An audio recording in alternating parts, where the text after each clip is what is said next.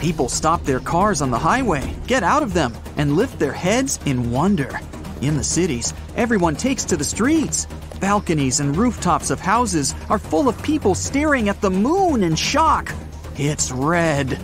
Some people scream that it's the end of the world. Some seek shelter. Indeed, the usual white moon now looks like it's been doused in red paint. There's no need to be afraid if you see such a thing. On the contrary, enjoy the view, because you have witnessed a rare astronomical phenomenon. This is a total lunar eclipse. Here's the sun. It's in the center of our solar system. Mercury, Venus, and here's Earth and the moon. The Earth takes 365 days to orbit around the star. At the same time, the moon revolves around the Earth and completely orbits our planet in 27 days. The Earth creates a shadow zone, and sometimes the moon passes through it. The shadow is cone-shaped and gradually narrows. The moon is 238,000 miles away. That's like 9 lengths of the equator. At this distance, the width of the shadow is about 2.6 times the width of the moon. When the moon is in this zone, direct sunlight doesn't reach it. That is, it should have disappeared, but instead, it becomes red. All because the sun's rays pass through the Earth's atmosphere. They scatter, and most of the blue light disappears.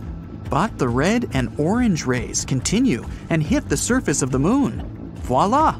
You see a phenomenon called the blood moon. By the way, this curvature of light occurs at sunsets and dawns. The atmosphere scatters the blue light, and you see a red and orange sky. If you were standing on the surface of the moon during a total lunar eclipse, planet Earth would be exactly between you and the sun. So you would be able to observe the solar eclipse. The surface of the Earth would become entirely dark for you. All you'd see would be the sun's corona illuminating the edges of the planet. The Earth from the surface of the moon is almost the same size as the moon from the surface of the Earth. Such a red eclipse of the moon is rare because several factors must coincide. One of them is that the moon must be full. Usually, you can see 2 total lunar eclipses a year. In 2038, you'll be able to see 4 such eclipses. And the eclipse itself can last up to 108 minutes. But this is rare, and the last time such a long blood moon was seen was in 2000. Many years ago, people didn't know so many facts about our satellite, and the sight of a red moon frightened them. It was a bad sign and a harbinger of trouble.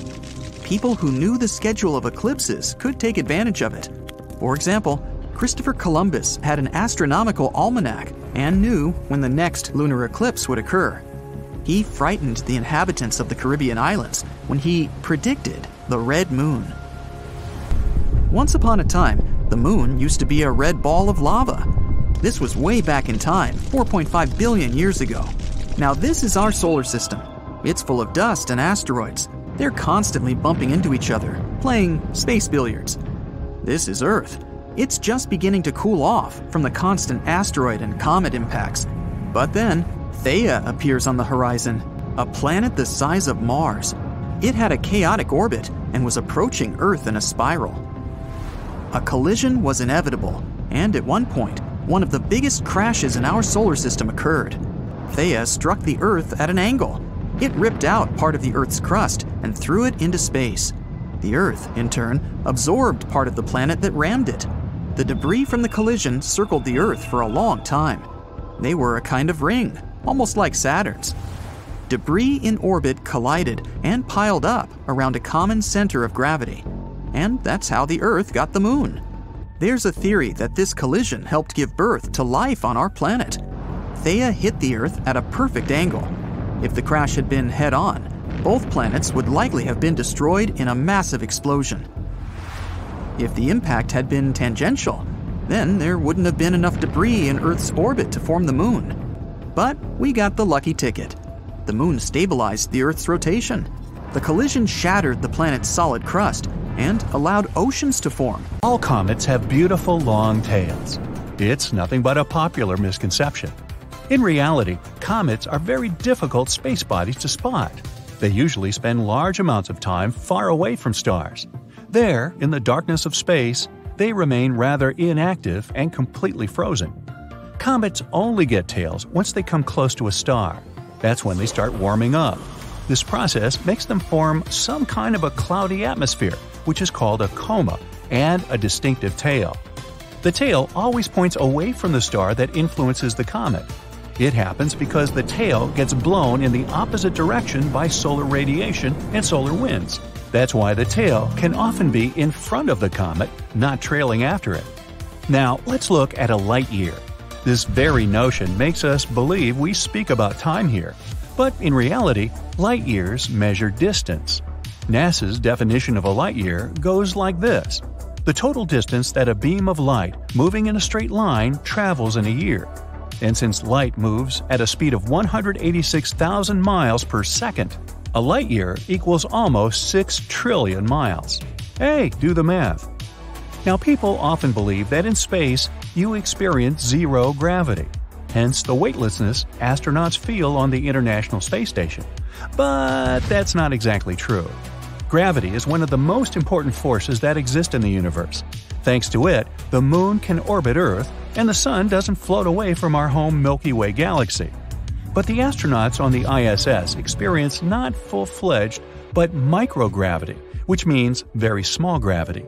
The gravity on the space station is only 10% weaker than the gravity on Earth's surface, but astronauts are constantly in freefall.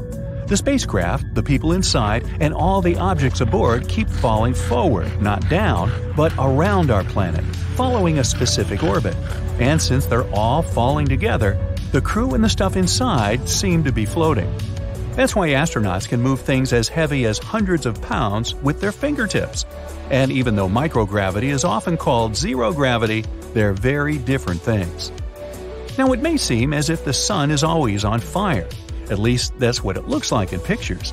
But in reality, our star is a giant ball of gas. Hey, I can relate. Nuclear reactions happening in its core at all times makes the sun burn. Every second, hundreds of millions of tons of hydrogen are converted into almost as much helium.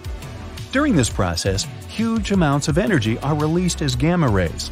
Then these rays turn into light. In other words, the sun does emit blinding light and incredible heat. But it's not actually on fire, because no oxygen is involved in the process. A human can explode if they get into open space without a spacesuit. Well, contrary to popular belief, taking off a spacesuit during a spacewalk won't be as dramatic as it's often pictured in movies. A person will lose consciousness due to a lack of oxygen after 15 seconds of being in outer space without protection. Before it happens, the person should breathe out as much air as possible. Otherwise, this oxygen will damage their lungs from the inside. Then, without the protection of the spacesuit, which is like a mini spaceship, the pressure inside their body will drop. This will cause even more serious troubles. And even though this person definitely won't burst, they won't want to stay outside for too long. Black holes are giant, scary cosmic vacuum cleaners, they say. But in reality, black holes are more like fly traps. They don't look for things to munch on. Instead, they sit out there quite passively. Only when a star comes too close does a black hole spring into action. Even so, only those space objects that cross a certain border get ripped apart. If the sun were suddenly replaced with a black hole, Earth's orbit wouldn't change. At the same time, Earth's temperature would be different. There would be no solar wind, and no magnetic storms created by the sun would affect our planet. And let's say the black hole that replaced the sun had the same mass as our star. Then, according to the law of physics, Earth would have to come very close to get pulled into this black hole. What can survive in space? Well, people can, if they have an excellent spacesuit. Spacesuits are, shall we say, kind of a needed item in the vacuum of space. Without one, you'll have to stay inside the spaceship or modular dwelling on the Moon or Mars. Currently, NASA has only several older spacesuits ready for use outside the spacecraft, like the International Space Station. NASA's Artemis mission to the Moon is planning to have new suits designed for both men and women. It has a $250 million budget for them. These new suits are much less bulky than the older ones and much more fashionable. But what other creatures besides people can live in space? 3 named animals were sent into space, and they all came home safely. Does that qualify? Two dogs, Belka and Strelka, spent a day inside a Russian spacecraft in 1960 and became media stars upon their return. The USA launched a chimp named Ham on a 16-minute ride into space. Space starts 62 miles above the ocean level and only takes a rocket a few minutes to get there. Ham, who wore a spacesuit, performed all his button-pushing tasks admirably and is honored in the International Space Hall of Fame in Alamogordo, New Mexico. But tardigrades can actually live in space. Tardigrades, or water bears as they are often called, are brown and look like teeny tiny grizzly bears, and are one of the most miniature animals with legs. They have 8 of them. Most species of tardigrades have no eyes, but some do. It's possible to see water bears with a good magnifying glass, since they average about a ½ millimeter in size. Sprinkle a little water on moss and they'll come out. They can walk about 1 body length per second and run at about 2 body lengths per second. Water bear eggs are easier to spot because they're bright white. The European Space Agency took water bears to the International Space Station and left them outside for 10 days. They survived. They still survived with no air, water, almost a perfect vacuum, harmful solar radiation, extreme cold, and heat. Well, that doesn't sound very fun, does it? In extreme conditions, water bears rely on their exoskeleton, or tun, to protect themselves. In laboratory tests, this exoskeleton could withstand immense pressure at over 87,000 pounds per square inch. That's quite a spacesuit they got. Water bears have even been frozen solid for 30 years, and when warmed up, the water bears revived and were still able to reproduce.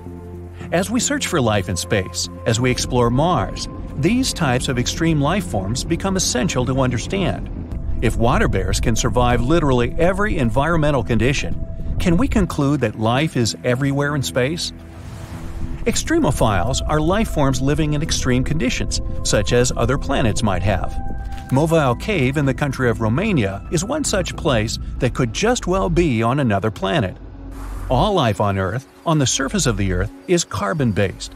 It means that carbon atoms act much like a universal Lego block, to which hydrogen, oxygen, and nitrogen atoms connect to form the molecules that the cells of living organisms are made of. But not in Mobile Cave. Mobile Cave was sealed off at least 2.5 million years ago. The water that percolates up through limestone rock has formed a lake in the cave, a mix of hydrogen sulfide, poisonous and corrosive, and ammonia. What could live in this toxic soup? Well, sulfur-based life forms. An entire ecological system without light or photosynthesis exists inside Mobile Cave. The food chain is built on chemosynthesis, microorganisms eating sulfur-based chemicals. 33 species of sulfur-based creatures were found living in the hostile environment of Mobile Cave. Shrimp, scorpions, centipedes, snails, etc., etc. Mobile Cave is an alien world deep underground full of sulfur-based life forms. If creatures like this exist in Mobile Cave on Earth, what can we expect to find living in outer space? Bacteria. Bacteria can live in outer space, and fungi too. Bacteria form the base of the food chain, and bacteria have been proven to be able to live in outer space. In the 1980s, cosmonauts on the Mir space station complained that something was growing outside the station's windows and blocking their view of Earth. It turned out, upon inspection, to be bacteria and fungus, or fungi. The windows, made of quartz, were being damaged and weakened by what was growing on the surface. Fungi were also found to be eating copper on some of the cables. Mold was found growing in some places on the outside of Mir. The space station was under attack by microorganisms. Scientists took this very seriously and began to investigate. It seems that in a sterile environment such as space, bacteria come out of their hiding places when no other microorganisms are around. Cosmic radiation may even help them mutate and adapt to the space environment. Turns out there are plenty of planets in the universe, and even in the Milky Way galaxy, that have liquid or frozen water on them. The closest one is within our solar system. It's Europa, one of Jupiter's moons. Scientists are almost sure that underneath its frozen surface there's an actual ocean of water. But it's too soon to be hyped about possible life on such planets. Liquid water is only one of many things that have to come together for life to appear on a planet. A star in the galaxy GSN 069 is likely to turn into a planet the size of Jupiter in the next trillion years. It might happen because of the star's regular encounters with a black hole. First, astronomers noticed unusual X-ray bursts that were strangely bright. They went off every 9 hours. After studying this phenomenon for some time, the scientists realized it was a star moving in a unique orbit around a black hole. The dazzling flashes? It was the material getting slurped off the star's surface by the black hole.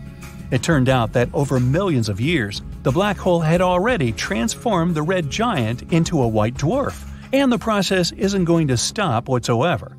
Astronomers have found some traces of phosphine in the atmosphere of Venus. On our planet, this gas, colorless and flammable, is often found where microbes live. No wonder a new theory suggests that there might be life on Venus. But even if there was some life on the evening star, it could have only appeared in its atmosphere. Probably no living organism would be able to survive the planet's extreme environment. Venus's surface is extremely dry. There's no liquid water on the planet, and the pressure there is 90 times greater than that on Earth's surface. The temperatures often rise higher than 900 degrees. That's hot enough to melt some metals. As for vacations there, I'll pass. In fact, there's a place millions of light years away where there's a whole floating space cloud made entirely of water. There's so much of it that we could fill all our oceans 140 trillion times over. Slightly more than what we need. Water on Earth is actually a puzzle shrouded in mystery and covered with riddles. The most popular theory is that it was brought to our planet by icy comets and asteroids that left behind not only mighty craters, but the liquid substance thanks to which we can now thrive. But in space, there's a whole lot of organic matter, and under specific conditions, it could yield so much water it would be enough to fill our oceans thousands of times over. Researchers conducted an experiment in which they heated this organic matter and obtained clear water and oil. If this is confirmed in future studies, it could mean that even oil appeared on Earth not only thanks to fossilized remains of living beings, but came from outer space as well. And yet, there might just be about 6 billion Earth-like planets in the Milky Way galaxy alone. The latest data has shown that every fifth Sun-like star can have at least one planet in its habitable zone. And not just any planet, mind you. It has a rocky core and surface, and it's of comparable size to the Earth. Being inside the habitable zone of its star, such a planet would have high chances of becoming home to living creatures, microbes at least. And if there are billions of these planets in our galaxy, you could safely say that at least one of them is not only habitable, but inhabited already. And now, multiply this by the number of galaxies in the universe, also considering that many of them are much bigger than the Milky Way.